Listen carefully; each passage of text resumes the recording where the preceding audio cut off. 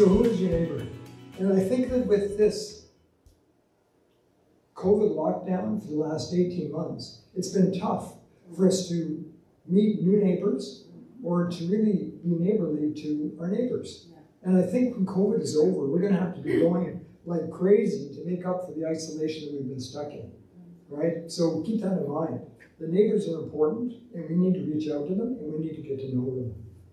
So the concept of who is my neighbor comes from the story of the Good Samaritan in Luke 10. And there was a lawyer who asked Jesus that very question. He said, who's my neighbor? And Jesus did not directly answer that question, but instead he said what it takes to be neighborly. And being neighborly means being kind and loving to those in need in a proactive manner. So I'm sure that over the years you've heard many sermons about this topic, right? It's a very popular scripture. Who's my neighbor and how do you be neighborly and so on. And I'd like to provide my perspective on who your neighbors are. And these days, it's not just the person who's living next door to your house. It could include people you interact with in your workplace. It could be families that you interact with your kids, you know, on their hockey teams. Ellie, Joy, I bet you meet other parents there. They're your neighbors. You hang out with them at the hockey rink. And dance teams or whatever, if you go to the gym, there's always, you pick your favorite bike. You always sit in the same bike every week, right? And the guy sitting next to you is the same guy in that bike every week. So that's your neighbor too. So these are who your neighbors are. And with the internet these days, your neighbor could be someone who lives halfway around the world, as long as you're interacting with them. So in the end, everybody that you come in contact with is your neighbor.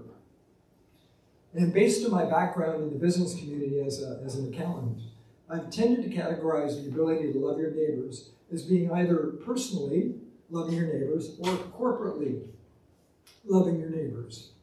So in the left-hand side of this picture, you see a picture of a lady bringing a meal to an elderly gentleman. So she is being a personal neighbor. She's bringing him dinner. And we can do that. And then on the other side, I think of corporately, there's a picture of me and my team at Welch. And we went to the auto mission, because I was on board of the auto mission for 5 or 6 years. And we would go and serve meals at different points in time. So to me, that's what a corporate neighbor is. A corporate neighbor is an organization that serves people in need in our community and relies on individual volunteers and employees to execute the neighborliness. So I've given you the example of the auto mission, where I was on the board there for years. And I've got a couple of friends here today, John and Wayne, who just started a new mission in Ottawa called Whitestone. And John's retired from work, Wayne's still working. And they've got this ministry going that helps people who are coming out of prison or have addiction issues or recovery issues, and they help them reintegrate into the workforce. And they need volunteers and people with expertise to be able to help them execute that corporate neighborliness, right? So when I think of the auto mission, even though I would put on the apron and serve food from time to time, and I continue to donate money to the mission so they can continue to afford to buy food for the clients. But in the end, it's the mission which is being neighborly to the homeless. And I'm part of the corporate team that helps them meet their goal. It'd be the same for Whitestone and any other ministry that you've been involved with. So the homeless are not necessarily my neighbors, but I'm working through a corporate neighbor to help love the homeless and the hungry. And if you're passionate about a certain organization or movement and the work they do, I encourage you to get involved so that you can help them be a strong neighbor to those people. And I encourage you to find out where your passion is. What is the passion that you identify with? And what giftings do you have to help the corporate neighbor? So here's some gifts that some of us have and that you can share. So one would be wisdom or expertise. I think of my wife, Kathy, who's on the board of a Canadian charity called Help Lesotho. And Help Lesotho is an organization in Canada that goes to the country of Lesotho, which is in South Africa, kind of like the donut hole in South Africa. And what Kathy does as an accountant, she's an accountant too, she coaches the accountant who's on site in Lesotho, a native from that country, who didn't have a lot of experience as an accountant. So every month, Kathy gets on FaceTime or Zoom or something and mentors this accountant in South Africa. So she's able to share her expertise with them, and that's a gift that she has to share. Time. Sometimes when I hear Mikey talk about working 16-hour shifts, he doesn't have a lot of time to be volunteering, but some people have time. And I think of time as being something you can donate. And I always think about donating blood. And when you're done donating blood, you get to eat cookies and have this drink of fruit juice, right, or Coke. And there's always somebody there who's handing out the cookies and the fruit juice. And it's not hard to do that, but it takes time. And that person is volunteering and helping Canadian Blood Services, a corporate neighbor, to make sure that people who are in the hospital have the blood that they need. And the donors feel accepted and loved while they're donating blood. Money is another thing. Charities need money in Canada. Unfortunately, most of us have jobs, and we need to be making sure that we take some of that money off the top of the list, not what's left over, but from the top, and to be giving it to charities that we're passionate about. And leadership skills. I mean, a lot of charities are looking for people on boards. I don't know, I probably get a phone call every 3 months at work from somebody wanting me to join the board as a treasurer. And I just have to say no, because I'm on so many. I mean, I'll pray about it and get God's guidance. But if you've got leadership skills, they can be very valuable. I mean, maybe you're the director of human resources at your company, and a board of directors needs help with human resources issues. Well, that would be a good place for you to join if you have the time. So keep that in mind. Go through and analyze what your gifts are that God's given you and how you can share those with corporate neighbors. And one of the things I've learned by volunteering with many corporate neighbors is that you are a blessing to those you serve, but your experience can also bless you as well. And most of you know the story about Hannah. When she was 18, first year university, called up Kathy and said, "I'm pregnant." And it's like, what? Where did that come from? But I had just come off the board at First Place Options, which is a local Christian crisis pregnancy center. I'd been on the board for 6 years. Didn't know anything about it when I joined the board, but when my term was up at the end of 6 years, I knew a lot about what was going on with unplanned pregnancies. And so God blessed our family through that experience that I had helping a corporate neighbor, because I could tell Hannah, you've got to come home from university and go for counseling, and you can make your decision, an informed decision. And she did make a decision to have the baby and place it for adoption. And Skylar, our granddaughter, will be 8 in about 3 weeks. Nice. So it's just amazing how you can be blessed by blessing others through working in a corporate neighborly perspective. So the second way I categorize being neighborly is personally. And I showed that picture of the cooking pot there a while ago. But being kind and loving to your actual next door neighbors is important too. And I just finished reading this book called The Art of Neighbor. It's a fairly short read, and if anyone wants to borrow it, I'm glad to lend you one. And the authors did a survey of people who identify as Christians, and they found out that less than 10% of Christians can name their 8 closest neighbors. Less than 3% can provide basic facts about the neighbors. So maybe there's an extra 7 there that could actually name them, but they can't provide any facts. And then only 1% could actually share deep values that each of the neighbor holds. And those are Christians who did the survey. So how are we going to love our neighbors if we don't know our neighbors? How do we do that? This is a chart that was in the book. And what this is it's a block of 9 blocks. Your house is in the middle, and you're thinking of the other 8 blocks as being your 8 closest neighbors. And on line A, what you're encouraged to do is to write down your neighbors' names. On line B, you're to write down some basic facts about your neighbors. And on line C, to get to know the deeper values and write those down as well. So when I live on the river, I'm kind of like, my house isn't in the middle. How do we organize this? So don't get too freaked out about the way that it's laid out with your house in the middle. Maybe it's a strength because you live on a rural road and there's a river on the other side and you only have neighbors on one side. So put it out as a strength. Whatever works for you. You know, draw the river in there, draw the highway, draw whatever it is, but look for your 8 closest neighbors and write their names down and get to know them. And maybe you could end up with a block party.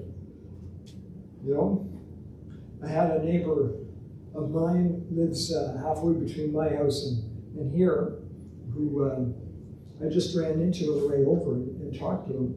He watched the prayer breakfast online yesterday afternoon, and he's going to come over and talk to me this week. And I imagine he's going to talk about having a block party that he would help us host to get to know our neighbors. So something to really keep in mind. I think that many of us are afraid to reach out to our neighbors because we feel that our calendar is already too full, or that if we end up with a neighbor who's in need, they'll keep asking us for help and just overwhelm our schedule.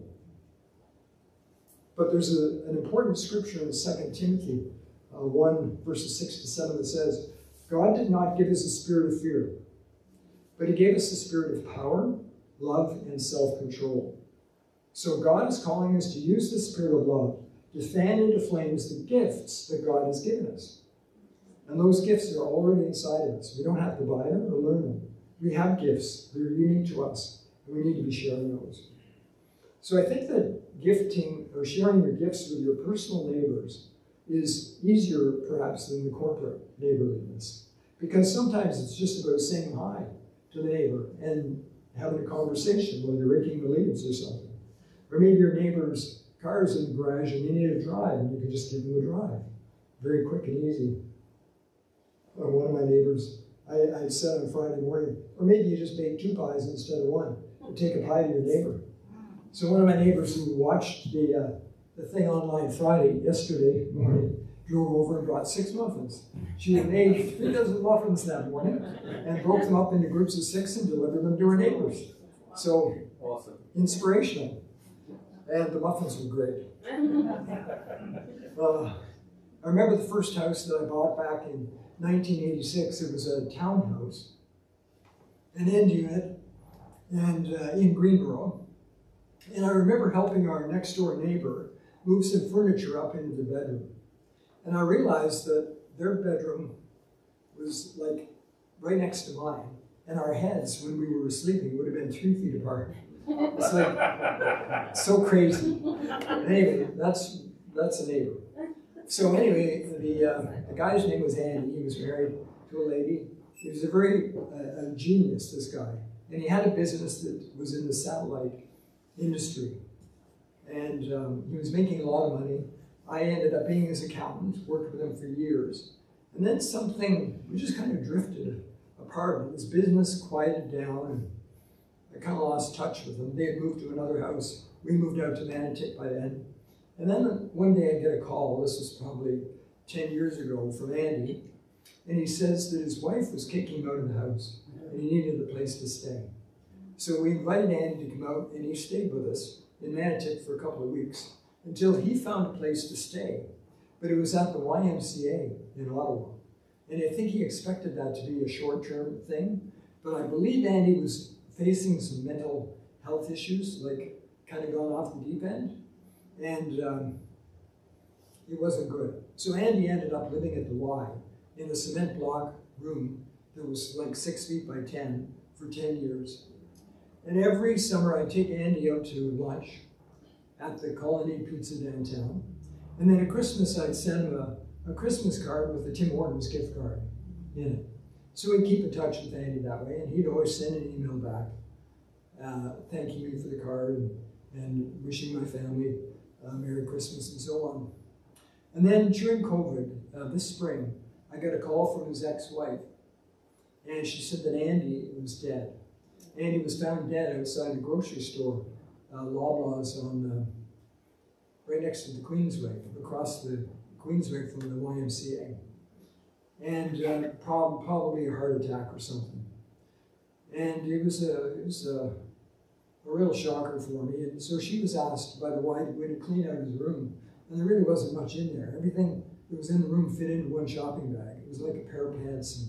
And the only thing on his desk were the last 3 Christmas cards that I sent him from the last 3 years. And it was so touching to hear that. But I realized that something as simple as that, sending a Christmas card and taking Andy out to lunch, can have a huge impact on your neighbors. And we need to be doing that with people because we never know what they're going through. And I'm not trying to brag here, because honestly, I could be a better neighbor to so many people. And I wish I could. But I've learned some lessons from that, and I'm trying to be a better neighbor today than I was last year. So I encourage you to complete that chart. You know, you don't need to actually, if you want to Google it, you can, but it's pretty easy. There's 9 boxes, 1 and 2, the other 8 are your neighbors. They're pretty easy. Get support from your family, or talk about it in your triad, and find out how you can support each other that way. And one of the first observations I made after receiving the ALS diagnosis is how most of our conversations with people we know are really surface conversations, and we're not digging in as deep as we should be. And as people would phone me at work, let's say, who knew nothing about my diagnosis, I realized the first person, or the first thing anyone says is, "Hey Garth, it's Bob calling, how are you doing?" And then I realized that the typical answer would be, "Oh, hey, hi Bob, I'm doing great, haven't talked to you in a long time, how are you doing?" And then Bob would say, "Oh, everything's fine with me, but I want to talk with you about this tax issue I have with CRA." Right, so all of that, "Hi, I'm fine," is just kind of, let's blow through this and get to the real conversation. But I think what we need to do, we need to be digging deeper into our conversations. We need to find out how our friends or colleagues or coworkers or clients, and we don't expect to hear a negative answer coming back.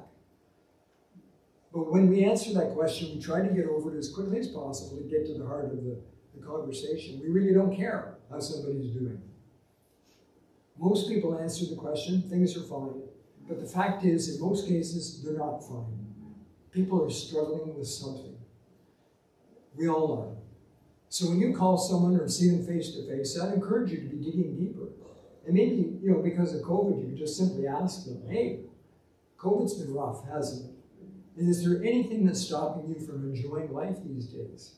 Like, ask a serious question. And maybe it doesn't have to be the way you open the conversation, but make sure you ask it before you close the conversation. And really find out about how your neighbors are doing. Get real and personal with your neighbors. You know, it's been tough for me to tell the ALS truth to people, because when they phone me up and say, "Hey Garth, how are you doing?" and they don't know anything about ALS, I'm like, well, it's funny you should ask that question. You know, and then I have to tell them. I can't keep it a secret. And what it does for me when I answer that question for people who call, is it gives them a chance to be neighborly to me. And it's been a real benefit. I mean, one of our neighbors, the one who brought the muffins over yesterday, I volunteered because I can't lift heavy stuff anymore. In fact, this glass is really heavy, and I prefer the plastic one. But honestly, and so I've got a water softener in the basement that takes these big bags of salt. So a neighbor goes to the hardware store and gets the bags of salt, brings them to our house, carries them into the basement, and puts them in the water softener.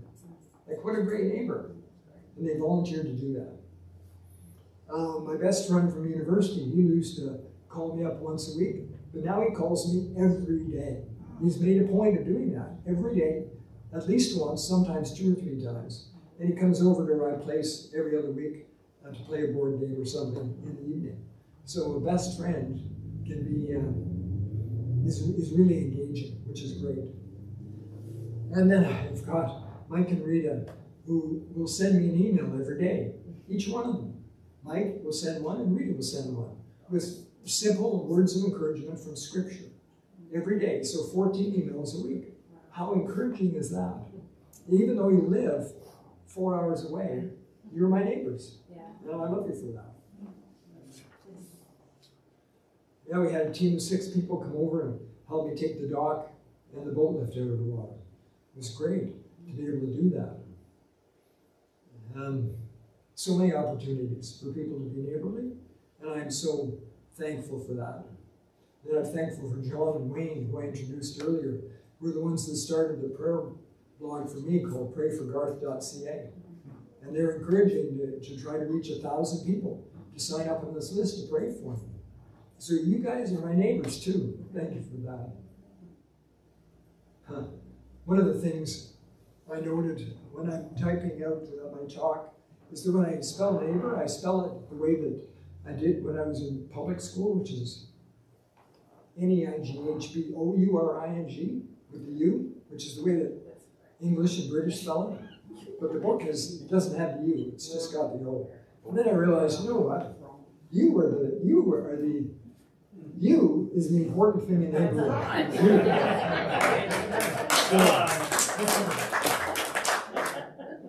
Just keep that in mind. I'm not saying that Americans are worse neighbors than we are, but yeah, you are the key to neighborliness. So keep that in your spelling. So that was kind of the talk that I gave on Friday. And I want to extend this a bit.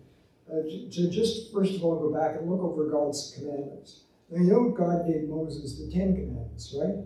Don't steal, don't kill, don't do this and don't do that. But what were the main 3 commandments that Jesus gave? What was number 1? Love God. Love God. Love God with all your heart, strength, and mind. And what was the number 2 commandment? Love your neighbor as you love yourself, which I just talked about. So what's the 3rd commandment? Matthew 28. It's called the Great Commission. And it says, therefore, go and make disciples of all nations, baptizing them in the name of the Father, and the Son, and the Holy Spirit, and teach them to obey everything I've commanded you. So for a follower of Christ, your next commandment is to be a disciple maker. To take that love that you've received and spread it to others, and make them followers of Christ. And as a leadership team, we've been starting to dig into this, right, Doug? And I expect you're going to be hearing from Doug in sermons over the next little while about disciple making. But I just wanted to take this opportunity to introduce the topic to you.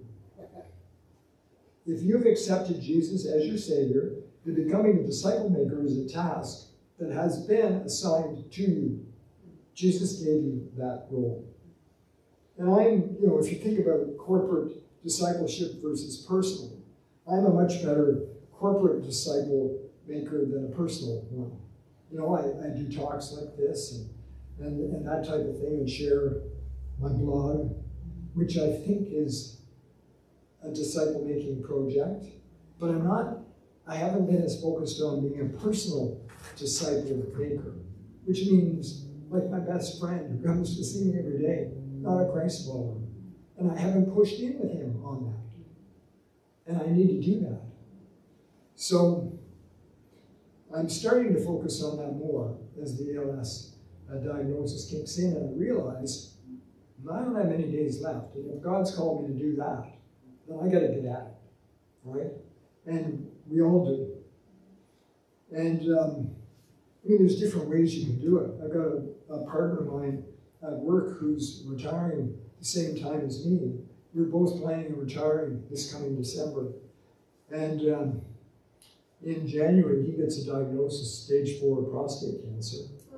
In March, I get the diagnosis of ALS. And we both start winding up work in June. So another one of our partners, his name's Mike, he makes sure that the 3 of us, with our wives, get together every other week just to be neighborly to each other. And I realized that neither one of them are really disciples of Christ, and I need to be working on that with them, especially with Dawn, who may not have as many days left as I do. So keep that in mind. In Romans 10, Paul talks about wanting to see all of the Israelites saved. But Paul knows that many of them do not know Jesus, or they're stuck on the laws of Moses. And Paul wants them to get off the laws of Moses and focus on what Jesus commanded for us. And in verse 14, Romans 10:14, Paul says about the Israelites, he says, how then can they call on the one they have not believed in? And how can they believe in the one of whom they have not heard? And how can they hear without someone preaching to them? And how can anyone preach unless they are sent? As it is written, how beautiful are the feet of those who bring good news. So that's what Paul said in the scripture. So if you turn that around and read those sentences in reverse order, which I'll do now. The first one is beautiful are the feet of those who bring good news. If you're bringing the good news, the gospel of Christ to other people, your feet are viewed as beautiful. Even if you've got calluses on them, or dead skin, or ugly toenails like my mother. All right? Your feet are beautiful if you're bringing the good news to others. The next sentence, disciplers or disciple makers need to be sent on purpose. So you need to know that you have a mission. And we as a church are going to be equipping you to be able to do that in the coming months. And if you do that, then people will hear the good news. If you go out and tell others the good news, people will hear it. And once they hear of Jesus, they will have a chance to believe in him. How can you believe in something you don't know exists? Right. But if you tell them, they have a choice. Will I believe or will I not? And once they believe in Jesus, then they can call on Jesus as their Savior, which is the ultimate gift that we've received. So that's just flipping the scripture around in reverse order and looking at it that way.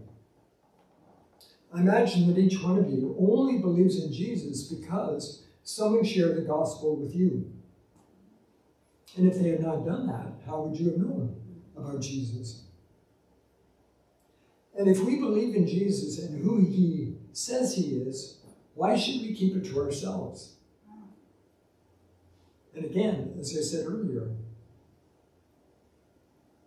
I'm a good corporate discipler or disciple maker, but not a good personal one. And I haven't really shared that story with too many people. And I need to be doing that because why wouldn't I? Why shouldn't I? If I believe in Jesus, why shouldn't I share that with others? So that's what I need to do. That's what we all need to do. So what do disciplers, disciple makers do? They walk across the street. They befriend a neighbor. They say, or they serve him or her. Jesus says, you could serve. And you start a faith conversation. And then you watch God do the rest. It's not your strength. It's God asking you to take the initiative, but it's God's strength that will do it. So God set it out pretty clearly in the Bible that our main purpose in life is to love God and love others. Even if we're doing only good things, and this is important to keep in mind, sometimes our schedules are so full and we're doing good things, like coaching our son's soccer team, which the neighbor, nobody else would do it, so you volunteer and do it. It's a good thing. But what's better, coaching your son's soccer team or discipling a neighbor? We have to make these decisions and fit disciple making in. So we need to be looking at the things on our calendar, and we may even have to cut out, there may be some bad things we could cut out, but there may be no bad things, just good. But we still need to cut out the good stuff to be able to make room for disciple making. Cut out the bad, cut out the good, and leave the better. And that's become very clear to me. Now that my time on this earth may not last that long. So, it'll last, really. If I live, when I live, for another 30 years, this will be my mission. Okay. Because if I die in 6 months, this will come. Yeah. So focusing on what brings God pleasure needs to be our top priority. And as I've said today, here's the summary. Figure out, it's on the slide, figure out who your neighbors are. Be a good neighbor to them. Start a faith conversation. And disciple those same people along the path that Jesus laid out for all of us. And do this starting today. Because you don't know what exists for tomorrow. And watch God do the rest. It's all in God's power. Amen. So thank you for listening today.